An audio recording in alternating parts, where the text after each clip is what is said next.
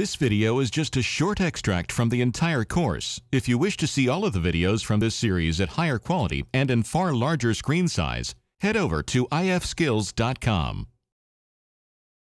In this lesson, I'm working with the Lauren Extreme Close-Up photo, which you can find in the Working Files folder. Here, I'd like to whiten her teeth. Now, there's several ways to do this, and I'm going to show you a couple quick ways. The first thing I want to do is make a copy of the original layer. Some of the things I'm going to show you directly edit the pixels of this layer, others don't, so it's always a good idea to make a copy of your initial layer.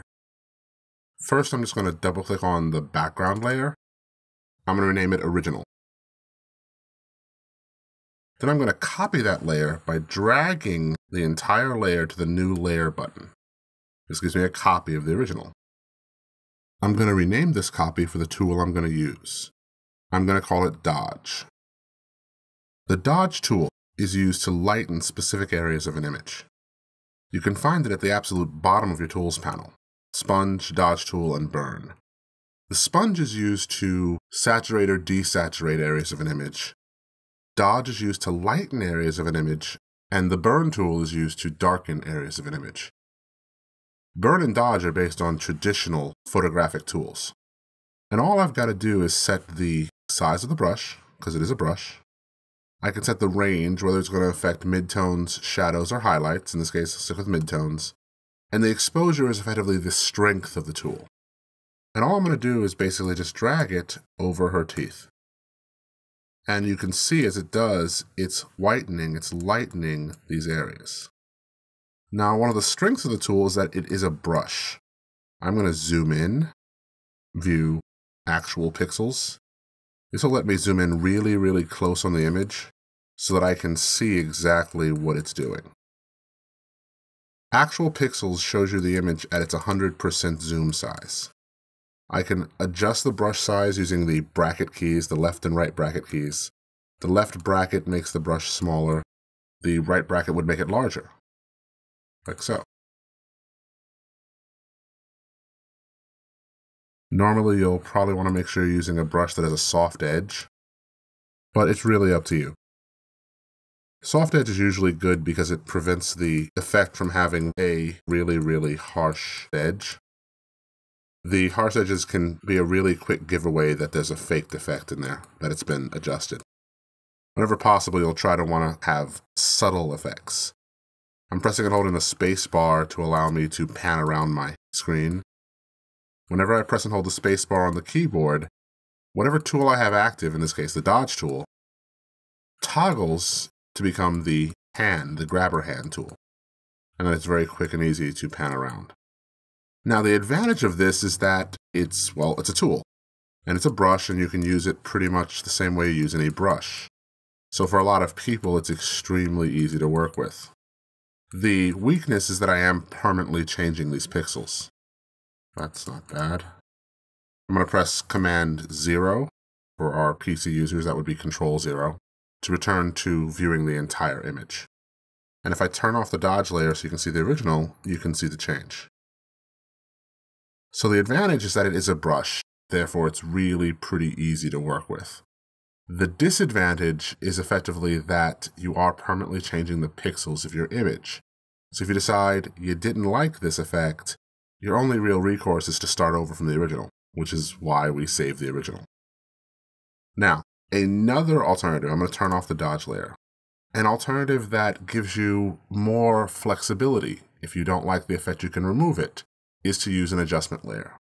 I'm going to click on the original image because my adjustment layer will be placed right above whatever I have selected. And there's a really quick tool called the Smart Brush. The Smart Brush is an automatic adjustment. From the options bar at the top of the work area, I can choose the type of brush I want to use. And under All Purpose, there's one here called Brighter that should work pretty well.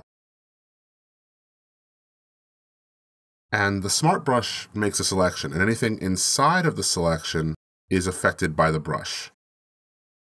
The Smart Brush combines a quick select on the area you want to affect with a layer mask. You'll notice that as I'm using the Smart Brush, the little thumbnail, the layer mask thumbnail here on the brighter 1 adjustment layer is being adjusted.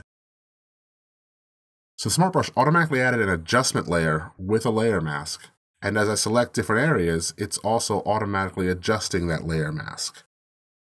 Now, if I hold down the Alt or Option key, that would be Alt if you're a Windows user and Option if you're a Mac user, I can remove areas from my selection. Because, as what happens anytime you use the Smart Brush, sometimes you select areas you don't want. So normally the brush simply adds. But by holding down Alt or Option, I can remove from that selection. So I can use it to really quickly refine the area I want to work with. I covered using the Smart Brush in the lessons on working with selections, working with the selection tools. Effectively, that's what the Smart Brush is. It combines the Quick Select tool with an adjustment layer really quickly and easily. Now, I have the ability to refine the edge. I'm going to do that now.